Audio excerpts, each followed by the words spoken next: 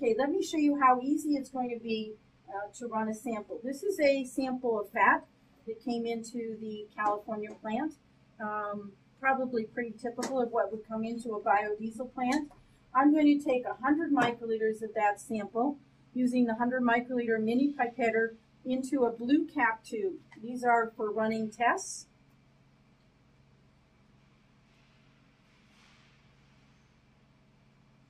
Simply add it to my tube. And I'm going to mix that by shaking by hand. And now it's ready to have the 150 microliters of free fatty acid reagent be added to the tube. Again, I will use a 150 microliter mini pipetter and take reagent B, free fatty acid, and add that into the tube also. Yep. And I'm going to shake that, and I'm ready to read the free fatty acid of my sample. I simply do that by inserting the tube. The test is now complete. It's looking for duplicate reading, and it tells me the absorption, the concentration of free fatty acid. This particular sample has a concentration of 1.89, so it's less than 2. It's a fairly good fat, and the percent CV on that reading was 0.22%. So as you can see, it's quite repeatable, it's very accurate, and we're ready. We could continue running more samples. That's as simple as it is in order to calibrate and run your free fatty acid test.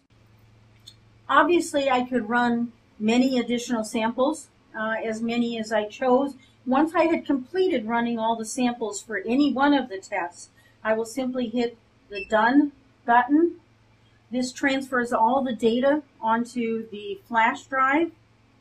And when that data transfer is complete, I will remove the flash drive from the mini scan unit, and I will insert it into the computer to download into the Excel spreadsheet. The Excel spreadsheet names the test. You can add in who ran it, with what lot of biodiesel or fat, and it gives you all the data regression, the slope, the intercept, the correlation, what the value of the calibrators are, and what the value of the sample was that was read, its concentration, and its percent CV. Hello, I'm Todd Hill, Managing Principal and Founder of Promethean Biofuels. The Bonanza Labs Mini-Scan Testing System, or MSTS for short, allows us to identify fat levels in oils, perform in-process testing for monitoring total glycerin levels in our product, as well as monitor finished product quality for total glycerin and acid number.